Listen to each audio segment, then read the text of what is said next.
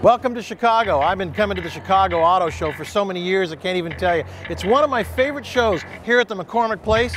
The people at ADESA have asked me to show you around the Chicago Auto Show. Let's go.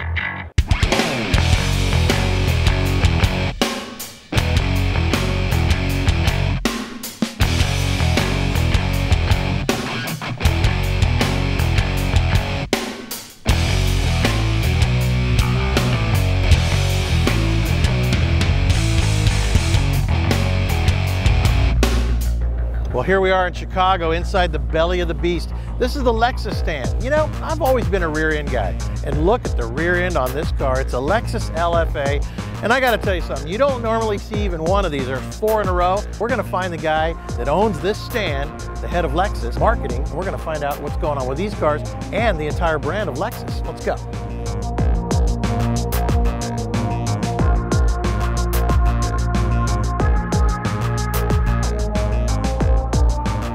I have some of my buddies I want to introduce you to.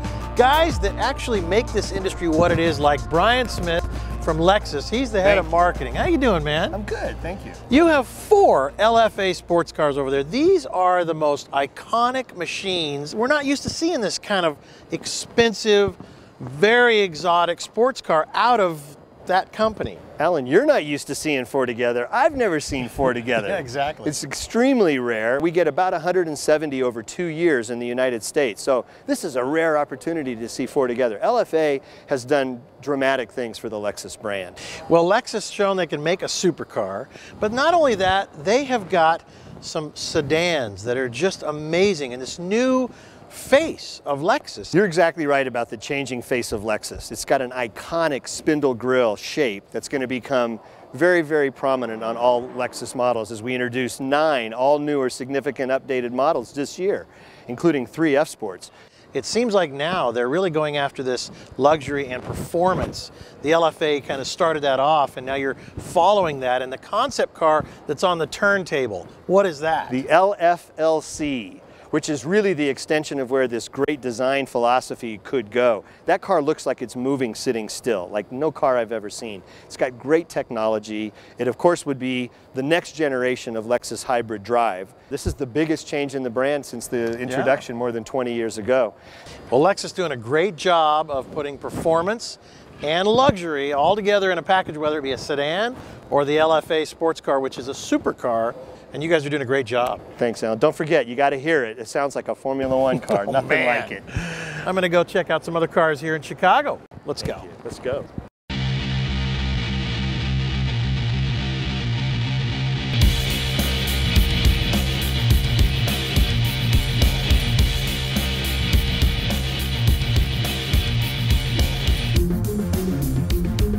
So my day job is with Motor Trend, and behind us is the SUV of the year for Motor Trend 2012, the Land Rover Range Rover Evoque, the SUV of the year. I thought to myself, never can they make a vehicle that isn't a gas guzzler, but you guys have proved that you really can. Good fuel economy, great styling, and this vehicle, I mean, I gotta tell you, there must be just flying off the shelves. They are, and we're selling every one we can build, and it's doing real well. I mean, it's a great vehicle, and it's a vehicle that gets great gas mileage.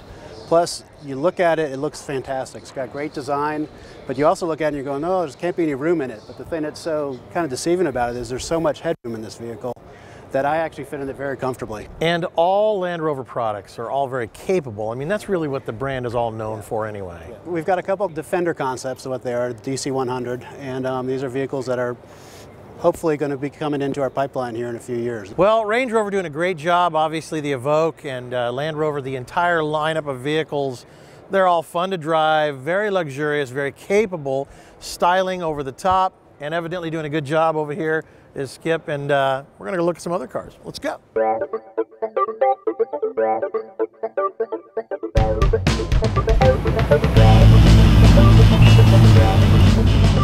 Well, here we are at the Ford stand. My friend Jim Owens. How you doing, brother? Alan, good to see you, sir. I am a Mustang enthusiast. Never thought I really would be one, but I got behind the wheel of a Shelby, and that changed everything. And behind us is the 2013 GT500, 650 horsepower. There was a day to get 650 horsepower, you'd buy the car, you'd spend 50 grand, you'd have a car that you could drive, right? Absolutely. Today, for about that price, you can buy a car that comes with a nice warranty that is, from what I understand, a 200-mile-an-hour car. It is unbelievable. And it's beautiful, of course. And you know, maybe it's time that my 07 gets retired with 6,000 miles. 6,000 miles might be a little bit early. Maybe you just kind of put it to the side. Don't want to make it jealous. Airborne a few more times. A couple more times. But the Shelby that you drive has wonderful performance. Oh, but yeah. The guys from SVT and the engineering, they keep making it better. You know, today we launched the 2013 GT500 convertible. 20 years ago, we were showing you over there, they launched the 1993 first Mustang Cobra that was wowing 235 horsepower. And I thought that was and good. that was, you know, and if you think about that, 20 years later, SVT keeps doing it. So your 07, you keep it there to cruise it, and you get this one to drive 200. I never thought that it would get any better than that. And so I decided, all right, this is it. We have reached the top. And forget it. They blew past that just like nothing. And with this, it's not just adding horsepower. So the traction control system, you will have 0 to 60 numbers, and of course we like our media counterparts to actually do those. That will be well south of the car you're currently driving. You're killing it. The traction control system puts that extra 100 horsepower to the street in a usable fashion. Jim, thank Alan, you, brother. Thanks so much. All right, I can't wait to get behind the wheel. I'm going to go check out some other cars here in Chicago. Come on.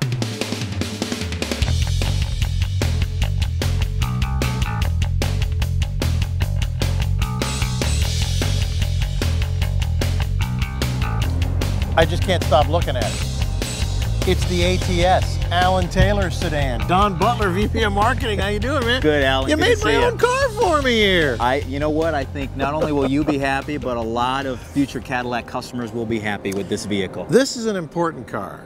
CTS has done very well for you. The ATS, a much smaller machine.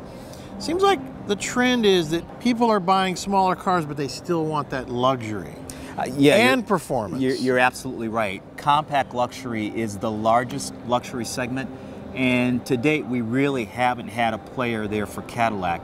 And as you say, people that are moving into compact luxury, the reason it's called compact luxury is because it is luxury. And so a lot of people, it's the first time that they buy a luxury vehicle, and so they definitely want that distinctiveness, those cues that communicate it's a higher level of vehicle. For us, it's a fantastic opportunity. The largest segment that we haven't participated in to this point, so from a volume standpoint, particularly for our dealers, terrific opportunity. Buyers of this vehicle will tend to be younger than our typical buyers within Cadillac, and so having something in the showroom that's attractive to them increases how they feel and how they think about Cadillac, so very important for us. Normally, you make them smaller, you put anemic engines in them. Not you, just everybody. And then the car's heavy because you're putting all of that extra stuff in it. How are you going to overcome that with the ATS? Well, the first thing is... The Alan Taylor sedan. Oh, is that what it's called? Yeah. I didn't realize that's what the letter stood for. See, that's what I'm talking about. For the ATS, we knew that, you know what, we're competing against some of the best players in the industry. BMW, Audi, Mercedes-Benz. We had to start with a clean sheet of paper. So this is an all-new architecture from the ground up. A couple of things that we were able to do with that. It's tuned specifically to be a great handling vehicle. It's also tuned to be a mass-efficient vehicle. It will weigh less than 3,400 pounds. Wow. In fact, we think it will be the lightest vehicle in the segment. That is incredible. A vehicle from Cadillac, a vehicle from GM, the lightest in the segment. Yeah. It's not very often that you've heard that before. That's some space-age technology to get that Exactly. A lot of use of premium materials like magnesium, for instance, aluminum hood to get a lot of the mass out of the vehicle. Second thing is in terms of the powertrains. 3 powertrains, a base 2.5-liter 4-cylinder with 200 horsepower, which will be more than enough to motivate that vehicle.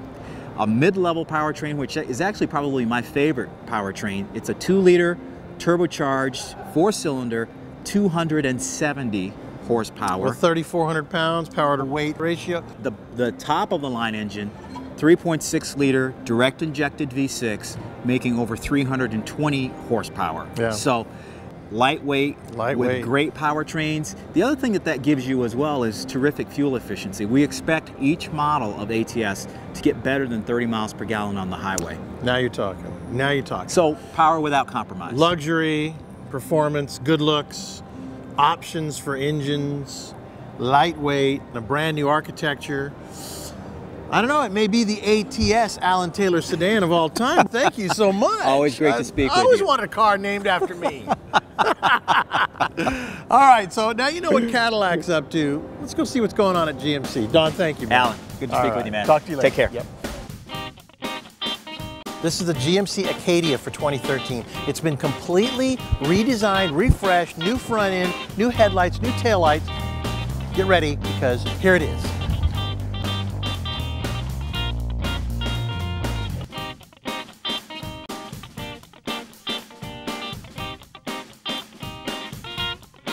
Well, I hope you've enjoyed our trip around the Chicago Auto Show as much as I have. Special thanks to Tom Caruso and everybody at Odessa Auto Auctions. We'll see you on the next one.